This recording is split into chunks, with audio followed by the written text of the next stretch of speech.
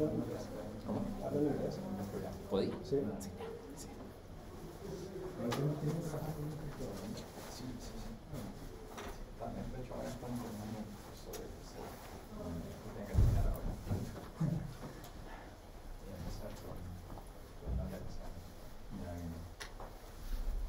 Okay.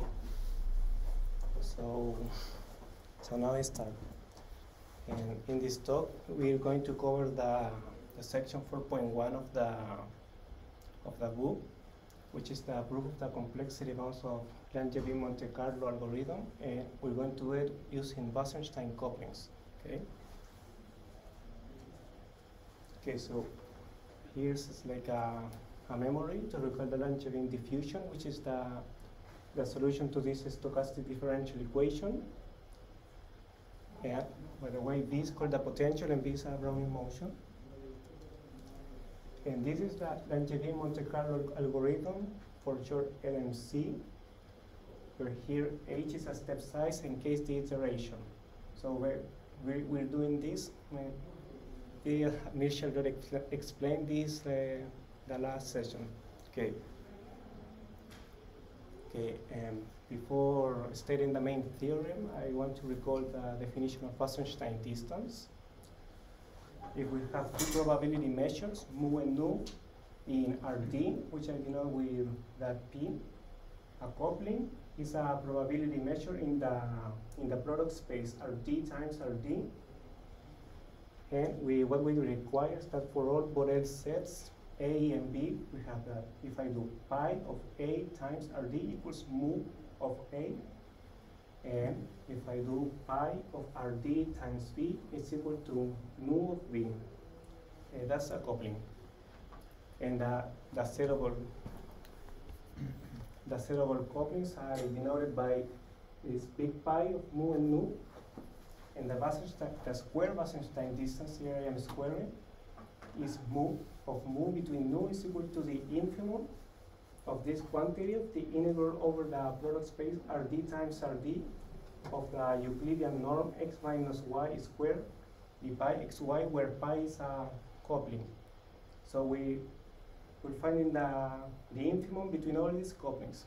And it can be shown that there exists a unique, not a unique necessarily, but there exists an optimal coupling that realizes this infimum.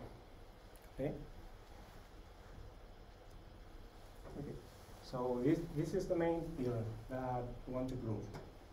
If we take K a natural number, which is the iteration of the Langevin Monte Carlo algorithm, and we're going to denote the law of the K iterator of LMC with the step says H greater than 0. That law I'm going to denote with mu KH.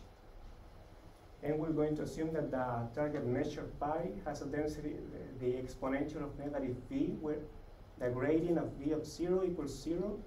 And we are going to require this conditional adhesion. In particular, this one implies that the gradient is Lipschitz with constant beta. Okay? Okay. So if H is less or equal to 1 over 3 beta, then for all n natural, we have these estimates.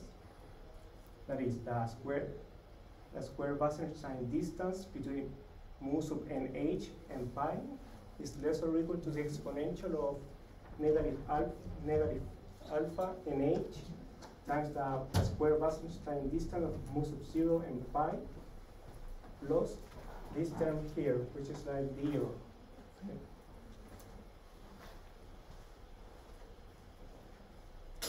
Okay, so the idea of the proof is that first we're going to prove it to do a coupling between the continuous diffusion and the algorithm, and we're going to estimate the Wasserstein distance between those two.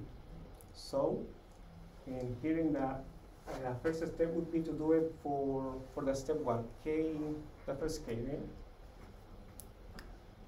Okay, so we're going to assume that both the algorithm and the diffusion are initialized at the same measure mu sub 0.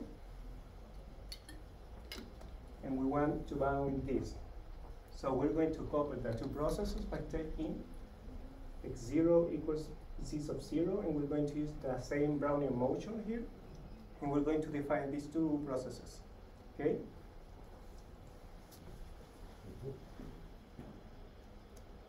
Okay, so now we're going to estimate this. This is the Wasserstein distance, therefore by definition is less or equal to this expected value of the square norm of x of h minus g sub h. And then by doing some elementary computation, we have that it is less or equal to this quantity here, and this is less or equal to this. And by the as I said, the gradient is Lipschitz with constant beta. So here I have h beta squared, and I have this term here. That is because the gradient is. Nicolas, you're not guaranteed that XH and ZH denote an optimal coupling, right? Yeah, it's just a feasible coupling. Yeah, just a couple, but later we're going to assume that these are optimal coupling. In the And second, are they? yeah, in the second step, when we're bounding for more steps. Okay. This is just for k equal 1. Okay? Okay, so we have to bound this. And well, by the definition, this is equal to that. Okay?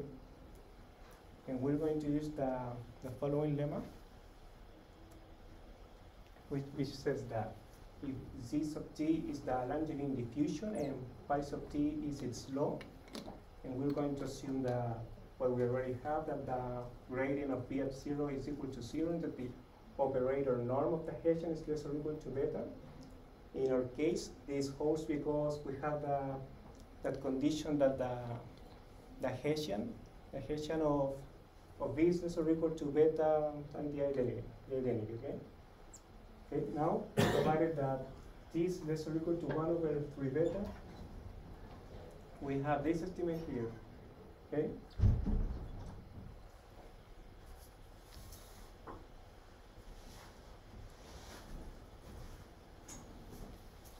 Okay, so now, applying this lemma for this t, we obtain that the expected value of the square norm of z sub t minus t sub 0 is less or equal to a beta squared t squared times the expected value of the square norm of d sub 0 plus 8 dt. And therefore, by the estimate that we already had here, I can put this here, and I obtain that it is less or equal to 3 beta to the 4th power h to the 4th power times the expected value of the square norm of z sub 0 plus 4 beta squared dh cubed. Okay?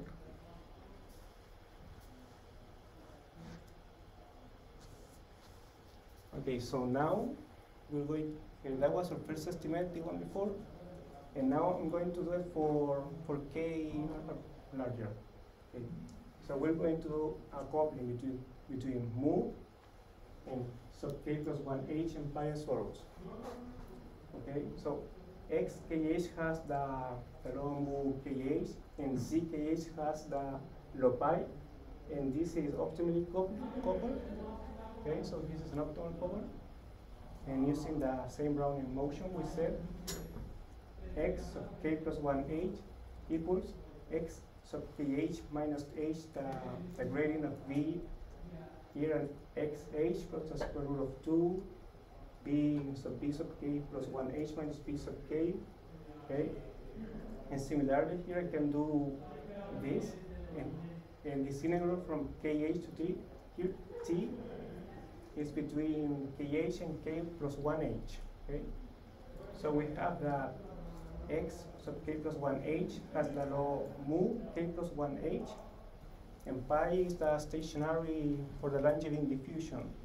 So since it's a stationary, we have the z k plus 1h has the law pi. Okay, and we will also introduce an auxiliary process, which is this one, which is the Langevin diffusion, but started here in xkh.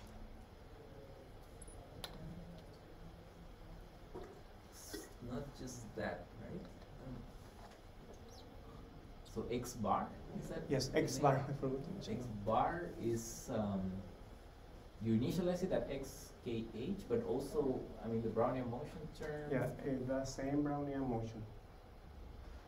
Ah, but it's shifted in time. Yes. Because you, okay. Okay, so now we're going to bound Oh, this. sorry, I did have a question though. Okay, can you go back? Because you said that these are optimal couplings, right? But you're Yes. also writing an SDE for them. So is it guaranteed that then the solutions of these SDEs are optimal couplings? Wait, again? Sorry. Because you're saying that sorry. The initialization is an optimal coupling, Yes. and then you let it evolve with the stochastic differential equation. Yes. Okay. So far the coupling doesn't have a name, right? No. I was Just keep it thinking there. that not just xkh, but xt would be, or like zt would be an optimal coupling, which is not immediately true, but it's not. Okay. Double capacitor. Okay, so we have to estimate this square Wasserstein distance between mu, so k plus 1h and pi. Okay, and by the definition, this is less or equal to this. And what we're going to do is to add 0 in the form of bar x k plus 1h minus bar x sub k plus 1h. So we're left with this. These two terms here, I think they doesn't matter.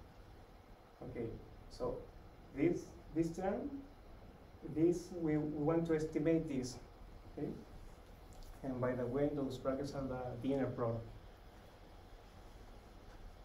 Okay, so we're going to estimate it with the Cauchy-Schwarz inequality and Young's inequality, which I record there. That's the Cauchy-Schwarz inequality, and this is the Young inequality, and we're going to use like a special form of the Young inequality, which is with a lambda.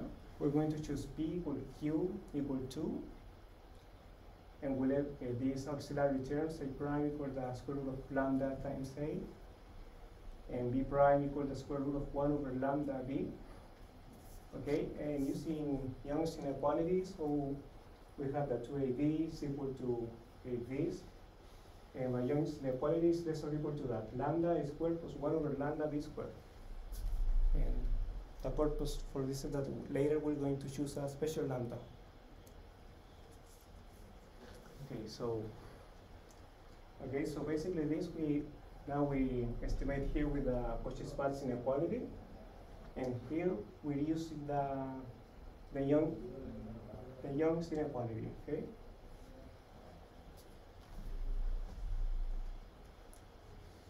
Okay, so as before, now we have to add these things up. So we have the square Wasserstein distance between mu sub k plus 1h and pi is less or equal to 1 plus lambda times this, and here we would have 1 plus 1 over lambda.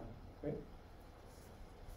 And now we're going to use a theorem in order to estimate this term, because as you can see here we have two Langevin diffusion. This is a Langevin diffusion. It started at KH, and this one is the other Langevin diffusion started in the beginning. And here we have the algorithm, and here we have the Langevin diffusion. So this term we can estimate it with the first bound that we proved in the first part. Okay. While this we're going to use the following theorem, which I stated in the next slide.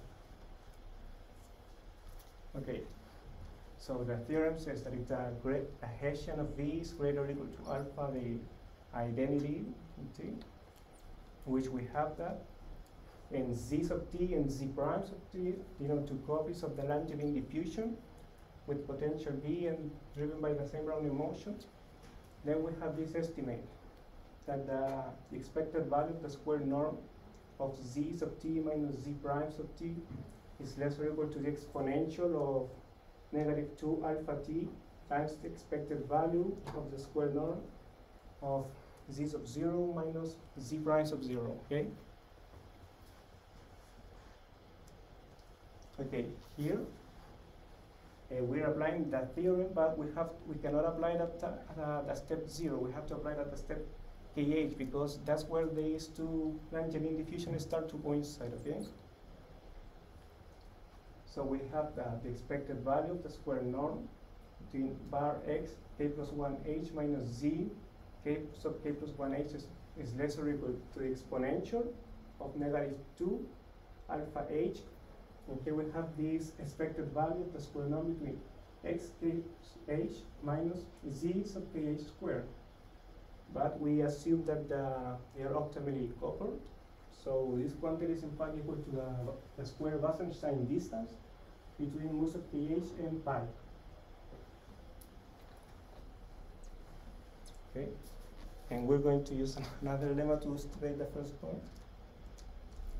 Okay.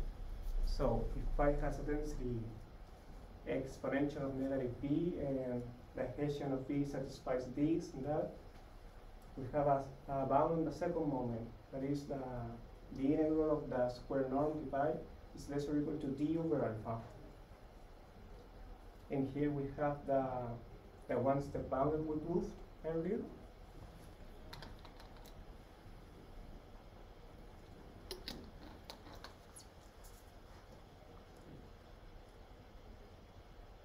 Okay, so as I said, we can use the bound because x is the LMC algorithm and x bar is the continuous Langevin diffusion. And both are initialized at the same distribution mu sub kh. Okay, so here we have the expected value of the square norm of x sub k plus 1h minus x bar sub k plus 1h is less or equal to 3 beta to the 4th power h to the 4th power times the expected value of x square norm of x sub kh plus 4 beta squared gh cubed. Okay, and here we have this constant here 3 and 4, so we can ignore them basically. That's why this symbol here, which I forgot to define, it means that a is less or equal to b with some universal constant. So here 3 and 4 they don't matter. And here these d and alpha, they appear because they are the upper bound of this quantity. So we have this estimate. Okay.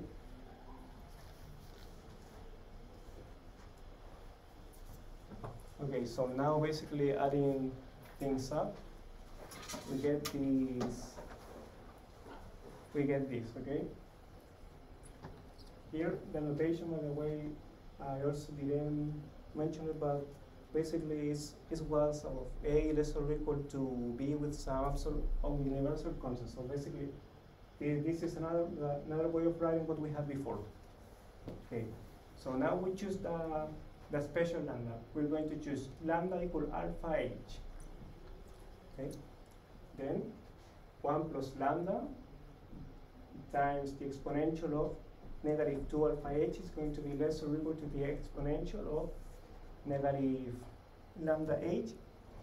And since we have that inequality there, that h is less or equal to 1 over 3 beta, which is less or equal to 1 over 3 alpha, we obtain this bound. Okay?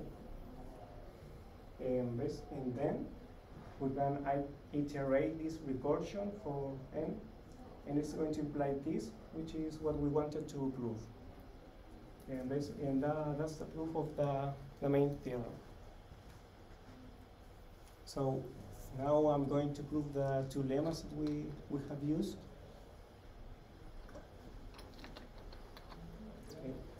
So this is the lemma that we have used, and we're going to prove this. Okay. So by the definition, we have the square norm, the expected value of the square norm of z sub t minus z sub 0 is equal to this thing here, and it's less or equal to t this thing. This is by computations. Okay. Okay. Now, using that the gradient of v of 0 is equal to 0, and that the gradient of v is Lipschitz. That's by beta Lipschitz that is implied by this. Okay.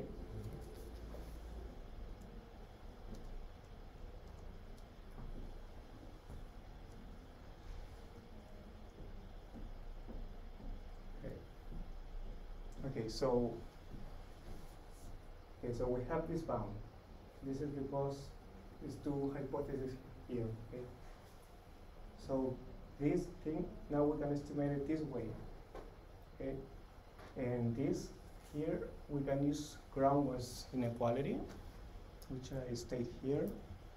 Ground-Walsh inequality tells us that if we have a function g, which is bounded g of t less or equal to c sub 1 plus c sub 2 times the integral from 0 to t of g, then I can bound it this way. G of t is less or equal to c sub 1 and the exponential of c sub 2 t. So in our case,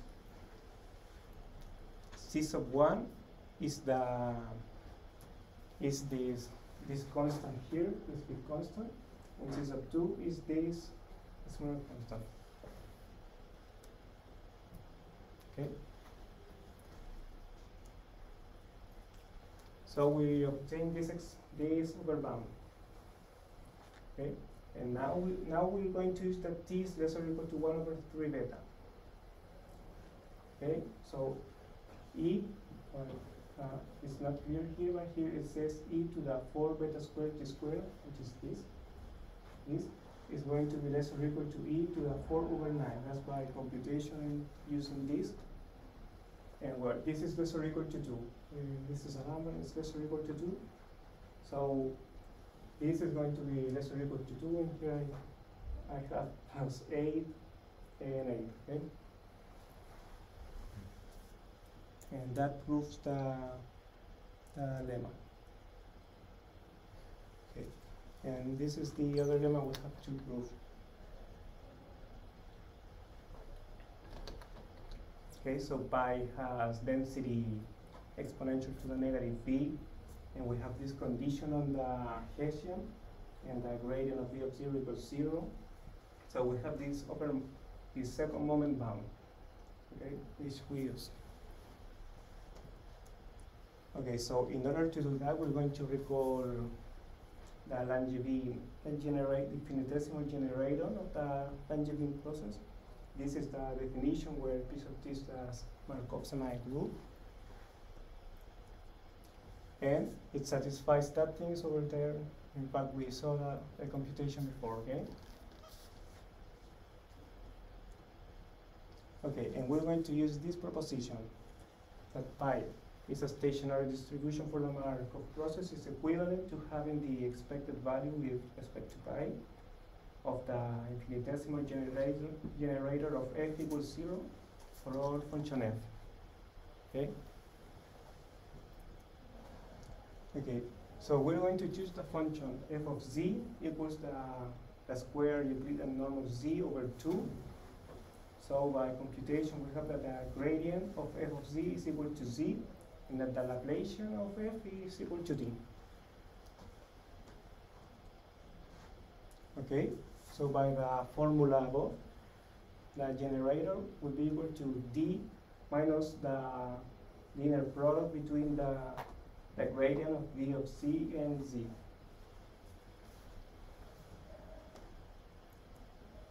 Okay, so now we're going to use, here we have used the condition 3, that condition 3, we have used that. Okay, so if we translate the thing, this is pi is a probability measure, so this is equal to d. Here we have this thing, and we got this is greater or equal to alpha linear product c plus c. That's implied by the condition we had on the Hessian. So we obtain this, and that implies the result. But you have equality in one of these, right? Last one. Yes. Last one? I mean, Yeah. that one, yeah? Yeah, Okay. that's equality, but I With got the condition 3. yeah, it's equality, but I got it less or equal. Of course, of course. Yeah, it's the thing. And that's all. Okay.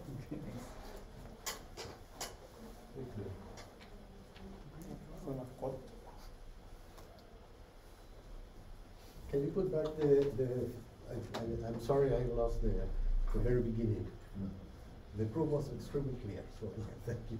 but can which we go part? back to the main result? Yes. Here. So you have this exponential vanishing term.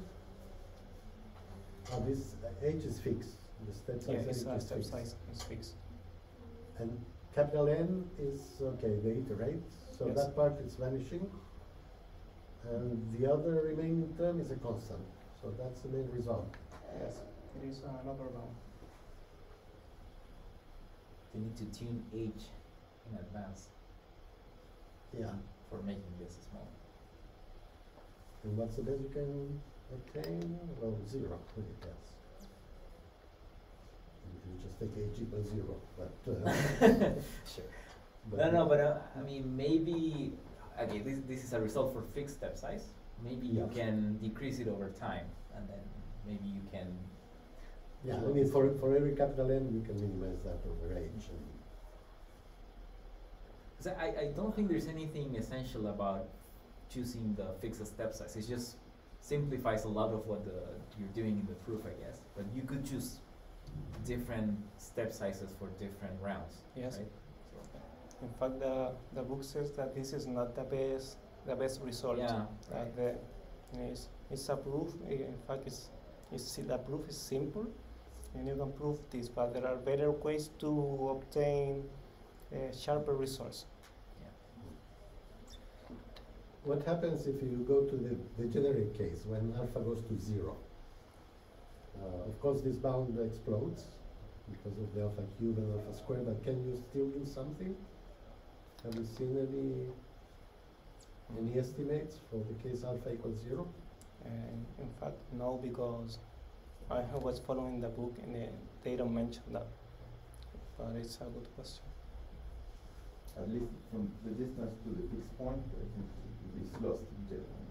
I mean, where do you use alpha anyways, right? It's in this exponentially mixing down for the dynamics, right? And can you go maybe to, there's two lemmas you presented, right, at the end? Yes. So there's one of them with this negative exponential bound. The question is like, if you just have convexity rather than strong convexity, right? Right. I mean, this one is one of them, but it's the other one actually, the negative exponential.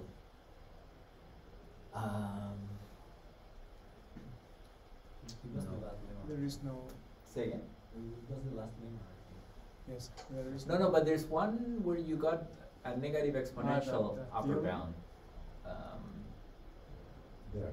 There. That one. Yeah, that you're proving a mixing bound for the diffusion when you have strong convexity, right? So I guess I mean, I think the other ones you use, but I think this is the one which is really essential. So, and the proof, I think it goes. It's kind of like the gradient descent proof. I think you like if you go into. Can you show us the proof of this? This theorem. Yeah. It's I in mean, the- I think you covered it, right? no, I did not cover. Ah, the you book. didn't. It's in the book. It's left as an exercise. Ah, okay, I see. Okay, then I guess Show we'll have you to the homework. I think that this is essentially the same proof as the stochastic gradient. Is the coupling? I mean, you it's make, like you make the yeah. synchronous coupling and then Yeah. If you want, I have the book, yeah. and it is like a guided exercise. If you Yeah, want. and I think Yeah. I see how it This is goes. that the semigroup is dissipative. Exactly. But the question is, what happens in the limit when alpha goes to 0, right? Well, you have monotonicity, which is exactly the same inequality. With alpha equals 0, you just say the trajectories will not get away. They need not be convergent, but they will keep at least at that distance. Mhm. And then, what I know from semigroup theory is rather that you have these bounds of Chernoff type, which are valid for the case of For non-expansive tube? No, not of course for non-expansive, but for just monotone. Ah, okay. Or how you call it? I just said the name.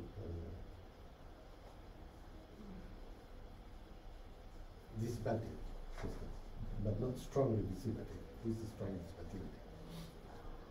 Yeah. No, I think it's. But I don't know if those results are for standard semigroups in Hilbert space. So I don't know if they carry over to Yeah. to Langevin type.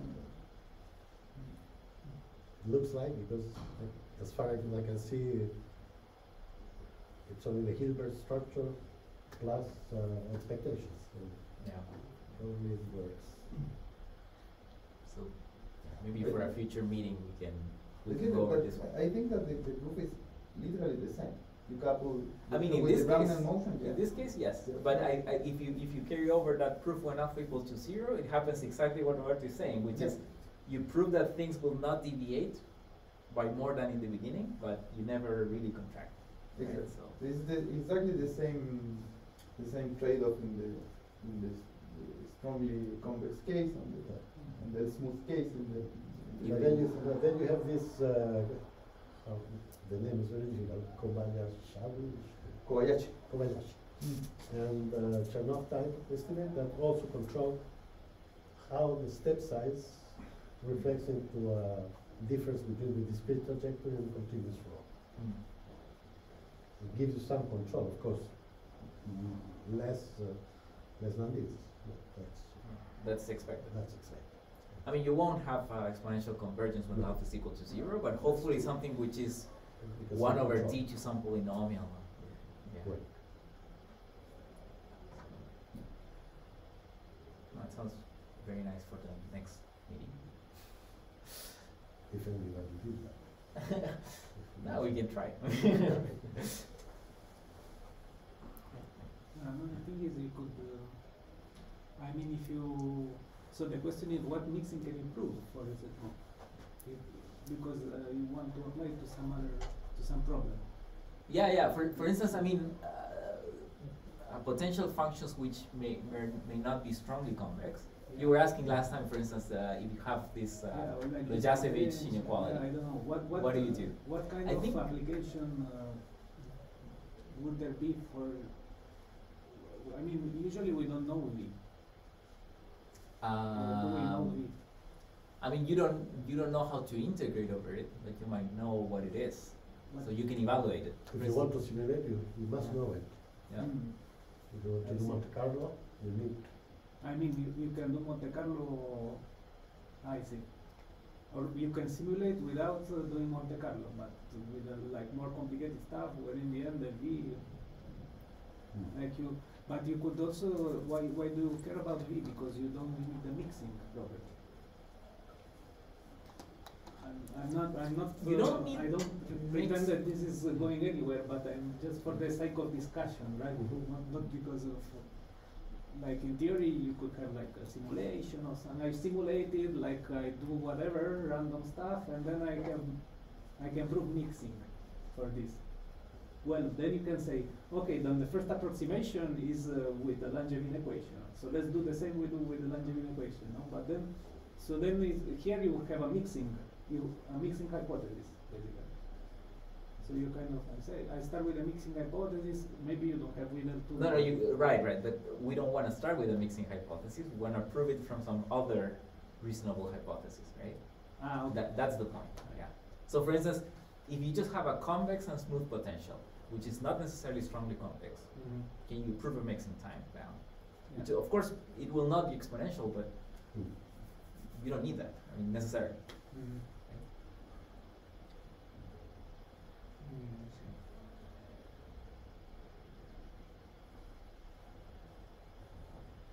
And so usually V is like, what is an example? They don't have a I very mean, nice very example. You could use, for instance, if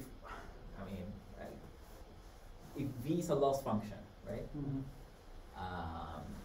Sampling from this thing should concentrate on regions which have low But this is done like for- risk, Uh-huh. right? But this is. I thought it was about kind of physics simulations, not necessarily.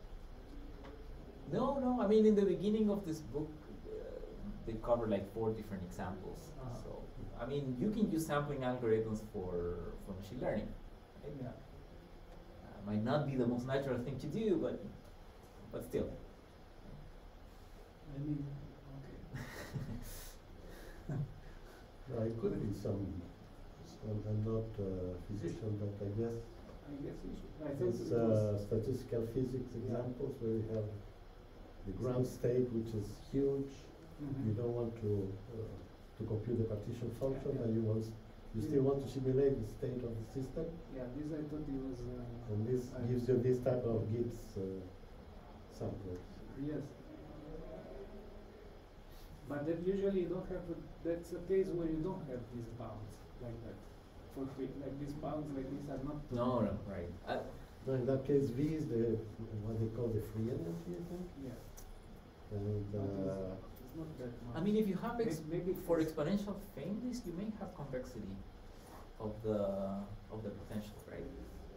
So there's some classes which would be arguably limited, but still, right?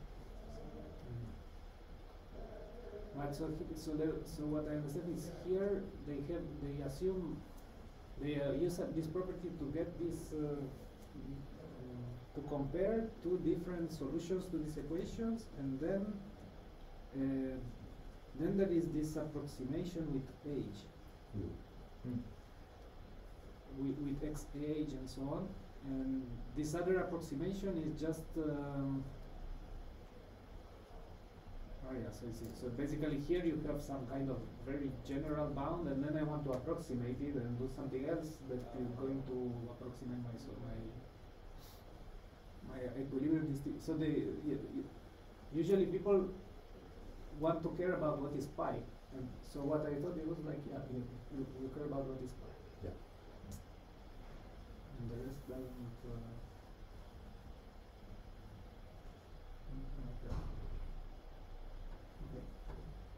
Because I was just thinking, does it, the best norm is the L2 norm?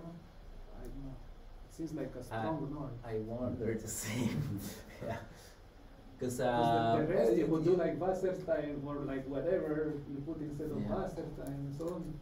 I mean, these bounds you get on the Laplacian with this D factor.